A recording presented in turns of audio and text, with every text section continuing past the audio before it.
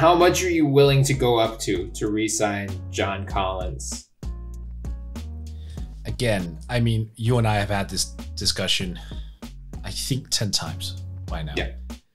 I am just not sold on a guy who needs to be set up by others almost exclusively.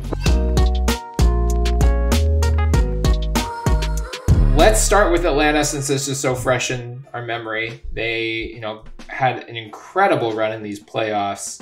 I mean, people were picking against them in the Knicks series, which I still don't understand. Like, no one expected them to make it to the Eastern Conference Finals. And the good thing for them is that most of their team is under contract for next season. Like, things will get tough eventually, and we'll get to that shortly. But, you're running back Gallinari, Bogdanovic, Clint Capella, Trae Young, DeAndre Hunter, Onyeka Okongwu, who had some great games in the playoffs. Yeah. Cam Reddish, Kevin Huerter, all under contract for 21-22 already. So no Bruno Fernando, really? Bruno, how could I forget Bruno Fernando? I'm sorry, Bruno. That alone is a great rotation.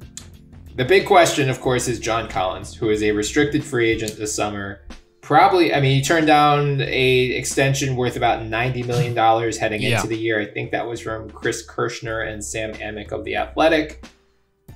Probably ended up being a good decision based on, kind of the season they had and how he played in the playoffs.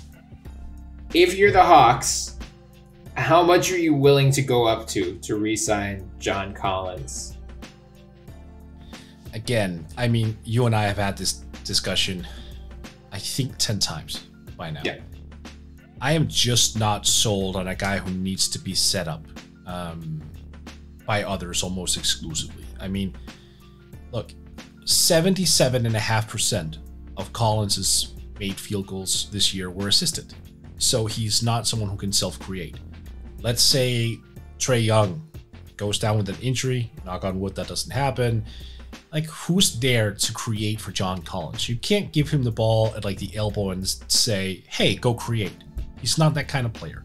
Well, I mean, you can, but it's just not going to be a super efficient form of offense. Correct.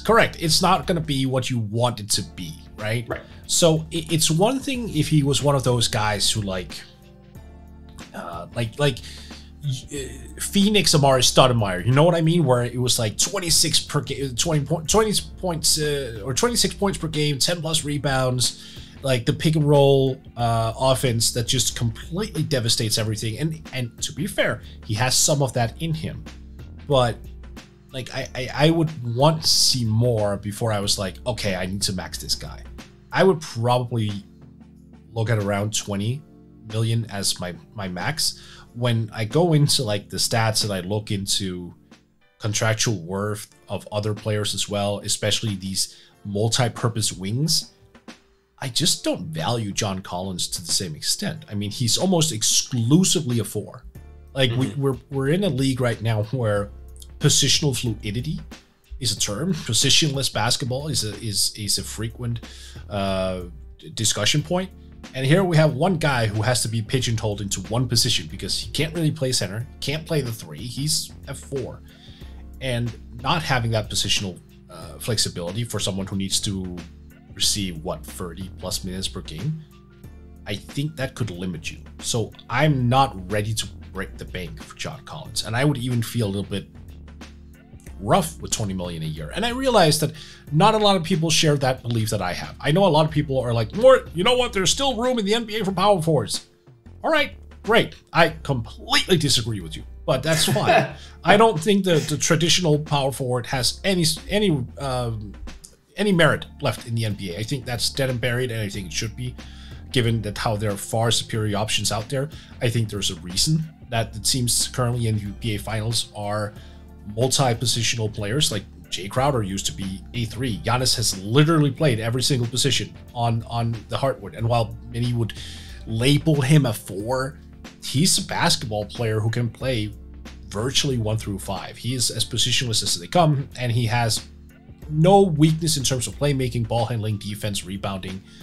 So I think this is where we're looking moving forward. I think having players who are pigeonholed into one position is going to be a net negative for most teams. And I look at John Collins, despite the fact that I like John Collins very much, as being one of those guys. And I talked up this guy before he got drafted. I love him. I do not dislike the player John Collins. I just think the archetype of player that he is somewhat dead, and I think that should be reflected in price. If he signs for somewhere along the lines of 16, 18 million, then I could get behind it, but I don't think he will. I think it's going to be substantially more.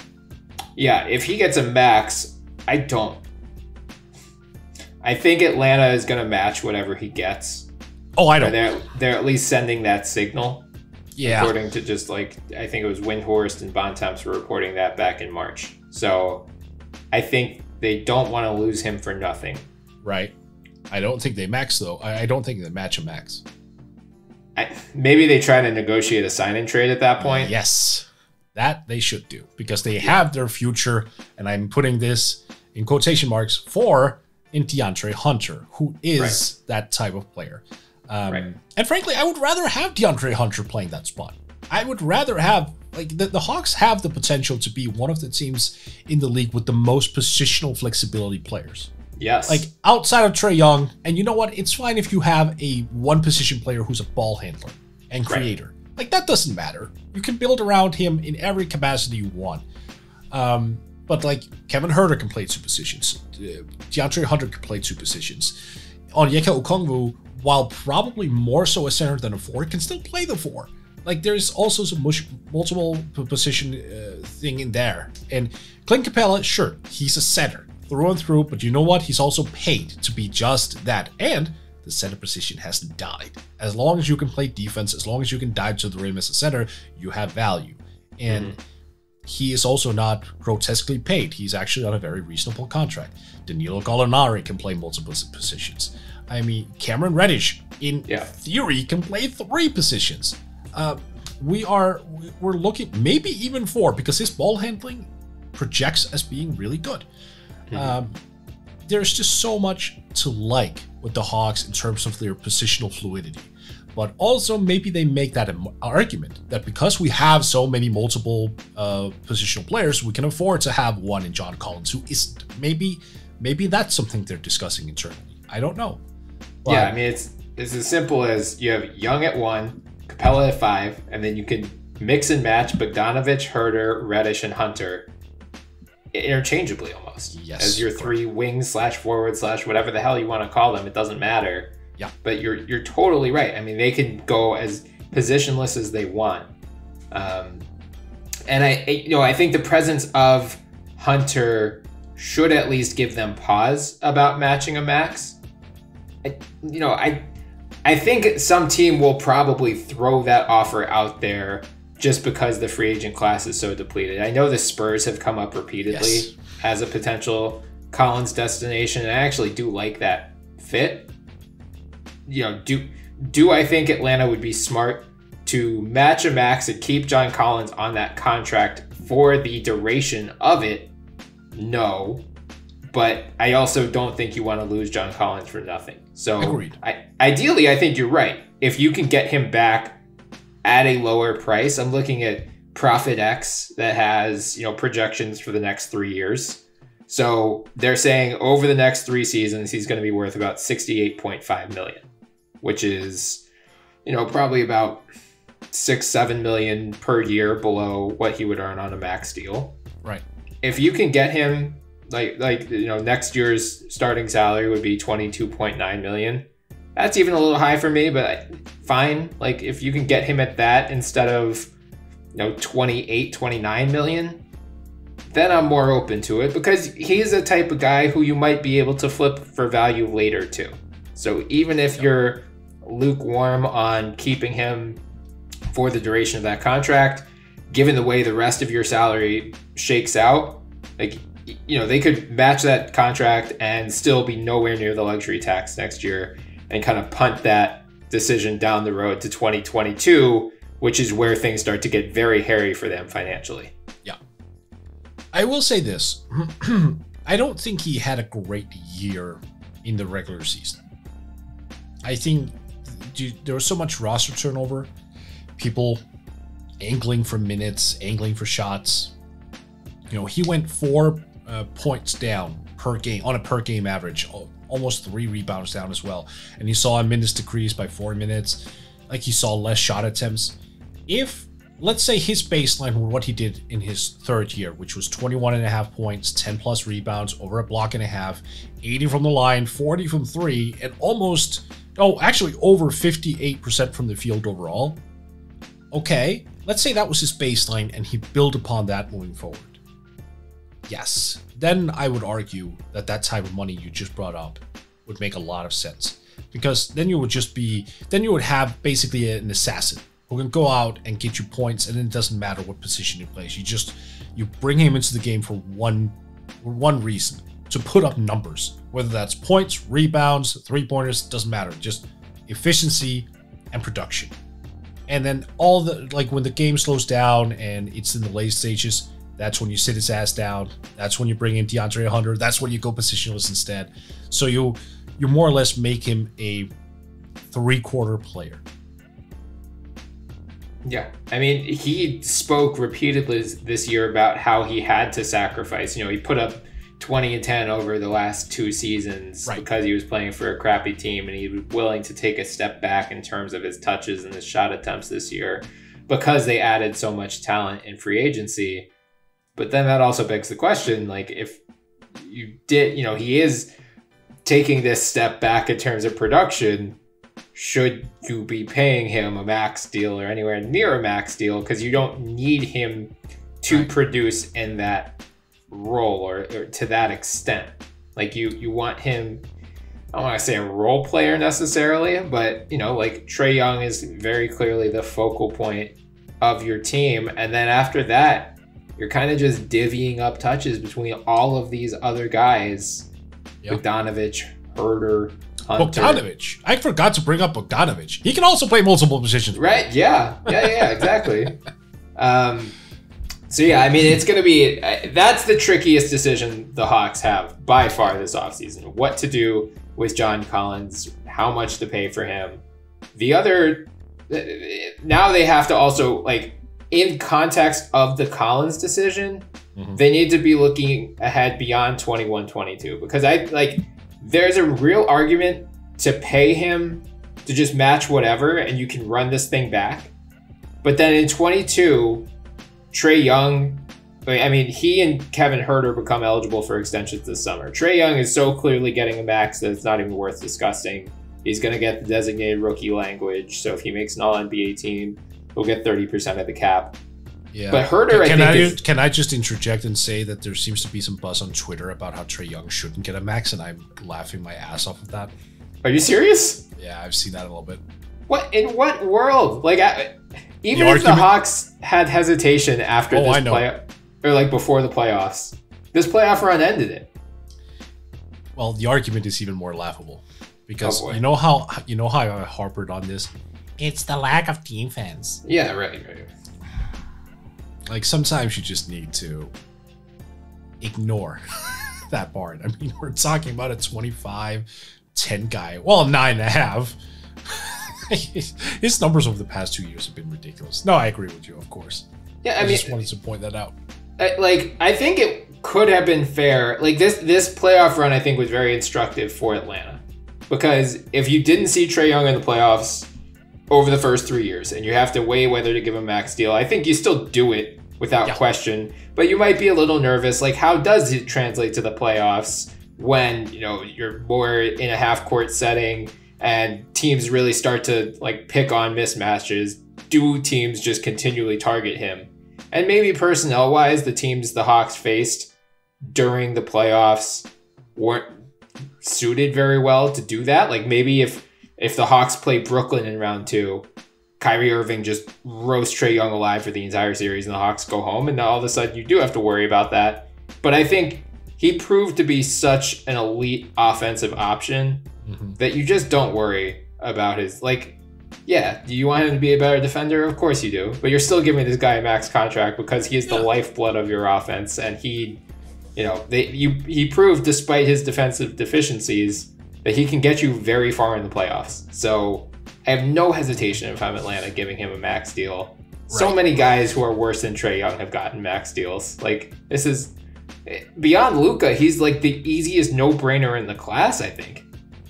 Of course he is. Look, I mean, the Sixers have PTSD just by watching the free throw line at this point.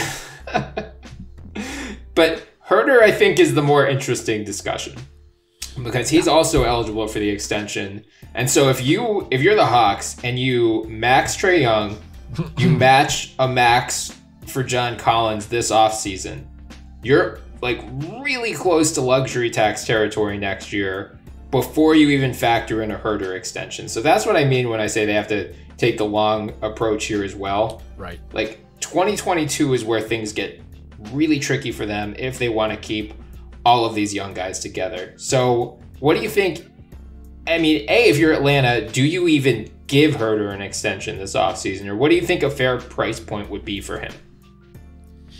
I honestly consider package him or with someone else for something bigger. I think the Hawks are in a great position to make a consolidation trade. I made that point before.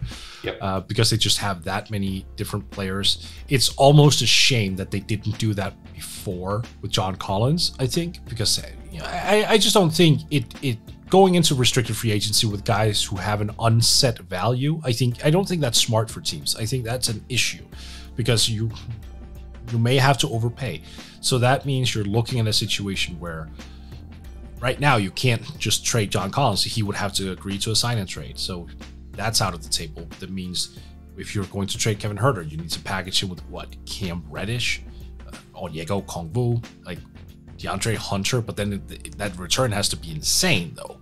Mm-hmm. But I do think that just the sheer bodies that they have on this team, it would make sense if they went shopping this year. And that's not to say I don't like Kevin Herter. I like Kevin Herter a lot. I think he's got the potential to be one of the better three-point shooters in this league, especially when the confidence level is high. He seems to be a bit of a confidence player, but that confidence also seems to rise up more and more.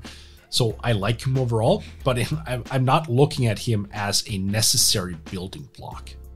He's expendable if push came to shove. And if you can upgrade the roster around Trae Young, which is the point of everything, then you do it. And I realize, what do you need to put alongside Trae Young? You need shooting. What does Kevin Herter have? Shooting. Yes, that's great. But if you can make that a little bit more interesting, maybe the guy you get in return is a two-way player. Maybe the guy you can get in return also is a bit of a rebounder. Maybe you get someone who's near all-star level. You know, I don't know who that player is necessarily, but there are definitely situations out there in the NBA that you can go explore.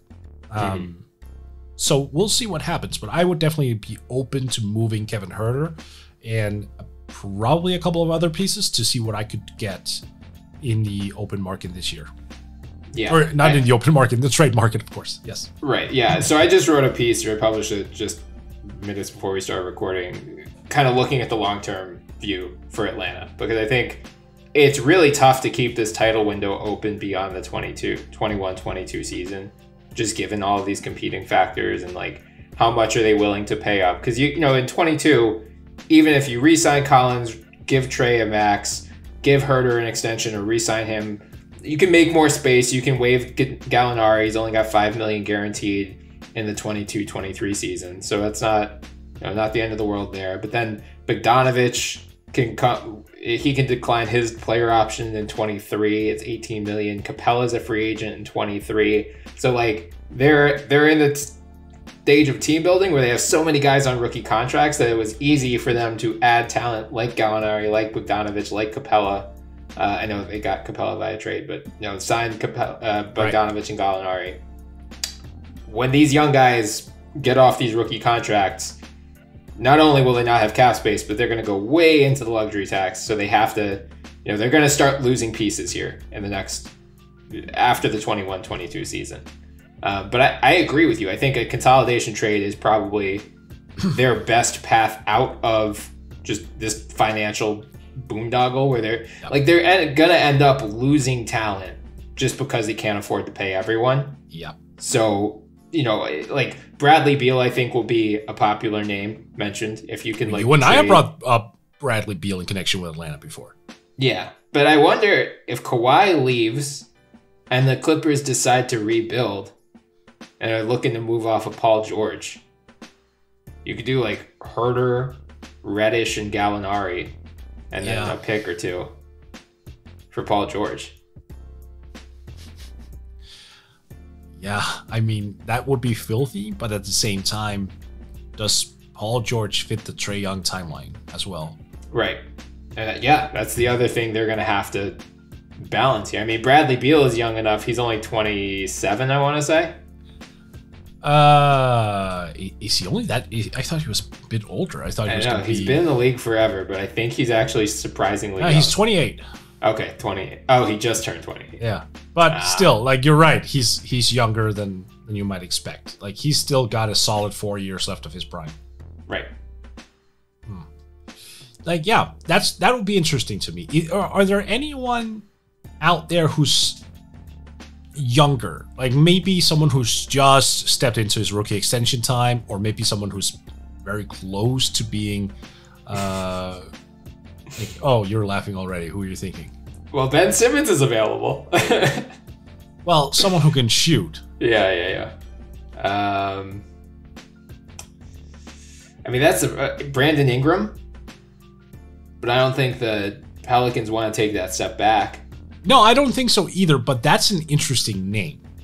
Like, that is honestly interesting. Someone of that ilk. Like, someone who isn't quite a superstar, but who is, you know, an all-star here and there. Like, he was an all-star this year, he was last year. Someone who can hit from outside, who's got size. That's not a bad name to bring out there. And I agree with you. I don't think the Pelicans do anything to move him right now, but someone of that ilk could definitely be fun. What about... Yeah, go ahead. If the Celtics decided to, you know, really, like, if the Horford thing doesn't work out and they just really need to, like, Marcus Smart's going to leave, they're going to retool a bit around Tatum. What about Jaylen Brown? No, I think Tatum and Brown are a package thing. I think I wouldn't do it. Like, I'm actually going to go as far as saying I do not think the Celtics should even involve Jaylen Brown in a Dame thing. I think those two guys are on the similar timeline, Tatum and Brown. I think it would be ridiculous to separate those two, especially because they play two of the most crucial positions that leave. The one crucial position, which is wing, and they're interchangeable. Like, both of those two guys can cover 3 positions. So I'm just not interested in moving that around. And plus, Jaylen Brown gets better every single year by a substantial margin. Or amount. So I'm just not interested in doing that. Yes, it's difficult. Like, who is out there where you can really consolidate? There is one name, though. Siakam? Yeah, no. He's also up there. Well, up there. He's 27. He's 27, yeah. But there is one name that I keep circling to. But again, it would also depend on the team having to basically say, you know what? Screw it. We're pivoting into something else. Karl-Anthony Towns. Ooh. A Trae Young, Karl-Anthony Towns, like, roster, just starting with those two and building from there. That would be interesting. If Minnesota were open to pivoting into a full-on rebuild, I mean, you could send them so many fun things. And draft picks, of course. Yeah. I mean, that's kind of where Atlanta is. Like, again, you don't have to make any of these moves or any of these decisions until the 22-23 season. So if you think, like, this wasn't a fluke and that you think you are going to be in that top tier of title contender next year, just run it back and punt these problems until later. But, like, these are on the horizon. Like, this, my piece today at Forbes is, like, this title window might not be as open as long as you would think for a team comprised of mostly 20-something guys. Mostly guys in their young 20s. Yeah. It's just, like, you're going to have to, you know, how they handle all of these individual decisions from here will determine whether Atlanta has staying power beyond next season or whether this is more of a flash in the pan. Yeah, I think if you have Trae Young, it's not going to be a flash in the pan. Yeah, I think they're going to be a clear playoff team for a while, for sure. But this is like the deal for me, just a Towns caliber deal. I think that's the play, right? Like where you really swing on a tremendous talent. And yeah, sure, to the point where you actually may come out of the deal afterwards going, ooh, we gave up a lot. But at the same time, you would have two players who, at least on paper, conceptually would fit together so well. Yeah. The last question about Atlanta, Nate McMillan was the interim coach. Do you think there's any way he's not back next year?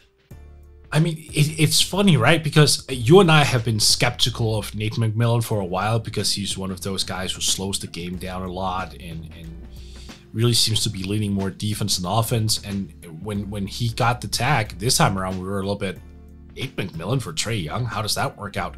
It did. I still have no explanation for how he just decided to pivot, but he did. And maybe this was a Nate McMillan moment of self-realization, just him going, hey, you know what? I realize what I have in terms of weapons on the roster, and if I play into that hand, I stand a better chance of making it far in the playoffs. And it certainly seemed like that was the case. So yeah, I'm thinking he's absolutely back. I would be shocked if he wasn't. I mean, look at the results. What possible argument could you have if you're the Atlanta Hawks not to return him? Yeah, and from everything I've read throughout this playoff run, it sounds like Nate's time with the Pacers caused him to do some self-reflection. He was talking there. I forget. There was an Athletic article. I apologize in advance because I don't remember who wrote it. I would guess Chris Kirschner. We have a lot of colleagues, Bryan. We can't help it. Yeah, but it was about like the old, quote unquote, the old Nate and the new Nate. Whereas like the old Nate would have lost his mind with this certain situation, but the new Nate realizes like, I just have to relate to players in a different way. I was reading an article today on The Athletic about how Cam Reddish and Lloyd Pierce never really saw eye to eye, but then McMillan came in, formed a quick connection with Reddish, and Reddish gets hurt right away, doesn't play really at all. I think he played 3 regular season games under McMillan, but then you see he comes back in this Bucks series, and look what he did in Game 6. I mean, like he looks. And McMillan was comparing him to Paul George. So I brought up Paul George earlier as a potential trade target. Like the Hawks might not, even if they start losing some of this ancillary talent, if you keep Trae Young, Cam Reddish, and DeAndre Hunter together, and they continue building like they have, building on their respective games like they have over these first 2 seasons, like this Hawks team is going to be better next year because they have a healthy Reddish and a healthy Hunter. Hunter, like, he didn't play a ton in the playoffs, but he was really freaking good at the start of this season. He was like one of the only bright spots for the Hawks for the first 20 games of the season. He's their second best player. Yeah. So like, they have some incredible young talent. Like when I'm saying, they have to be mindful of the long-term future, like this is just kind of the challenge of roster building, and I think it's a fun problem for, well, maybe not fun for him, but like a fun thought process for the rest of us. Travis Schlenk probably doesn't love his job after this year. But I mean, they have just so much good young talent that for the next year or two, if they continue on this trajectory, like I don't see any reason the Hawks couldn't be back in this situation. Like, would I pick them over a fully healthy Brooklyn or Milwaukee team right now going into next year? Maybe not, but we also don't know, like we talked about Brooklyn already, how their supporting cast, if they can keep Bruce Brown, Blake Griffin, Jeff Green, if not, do they downgrade? Because the Hawks supporting cast is going to stay strong. Like they're going to still be one of the deepest teams in the NBA next year. Yeah. And they have so many young guys who have already shown promising flashes on big stages. Like freaking Okonkwo was a monster throughout these playoff games. Yeah, he showed a ton of promise. So I'm extremely bullish on the Hawks moving forward in the short term, and I am just so fascinated with how they juggle all of these competing priorities beyond next season. I would not be shocked if by the end of next season, with 1 year left on his contract, Clint Capella is traded. Because at that point in time, Onyeka Okongwu has just proven to be the superior option because he's got more offensive game, and obviously he's not as great of a rebounder or shot blocker, but I think overall he projects as a very, very capable two-way guy. At that point in time, Trae Young is also a year older. DeAndre Hunter would be in his third year. Cam Reddish would be in his third year. Maybe that's the play.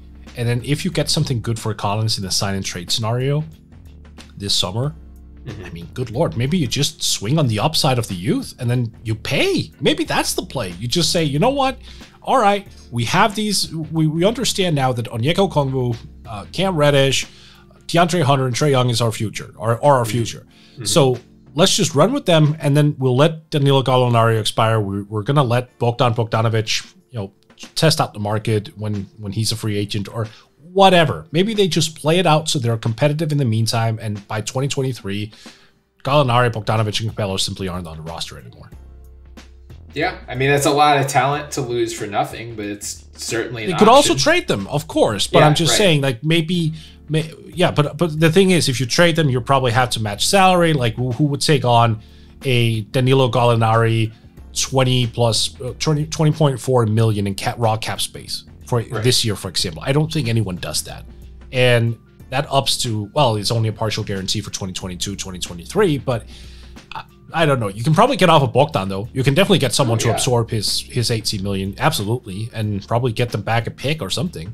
Yeah, I mean, that's the problem is, like, if you're trading these guys for players rather than picks, you're still bringing salary back. Like, at some point, this roster is just going to become prohibitively expensive. Yes. So, and that's why I keep going back to the consolidation trade. Yeah. Right. I think that is the play. And, like, the good thing for the Hawks is that having Gallinari, Bogdanovic, Capella, they have some of those, like, mid-tier salary matching chips where it's not like, you're not going to get Russell Westbrook on a $40 million contract, but you also don't want Russell Westbrook on a $40 million contract. You've got some of those guys who you can, and like that could be another reason to re-sign John Collins as well. It could just be another one of those, especially if he's not on a max deal, another one of those like 20-ish million salary matching contracts to attach some of these young guys to bring in a Bradley Beal or someone else. Or he could be the main cog in return for Karl-Anthony Towns because the Wolves like John Collins. There you go. Yeah, the Hawks are... I'm just so interested to see where they go from here. Because the future looks astoundingly bright right now. But if there's ever been... I mean, look back to OKC a couple years ago. Like, the challenge becomes when you have to start paying all of these extremely talented young players. And, like, we thought OKC was going to be a dynasty, and then we know what happened. So Atlanta had an incredible run. I think they will be even better next year. What they look like in 2022 and beyond just endlessly fascinates me. Agreed.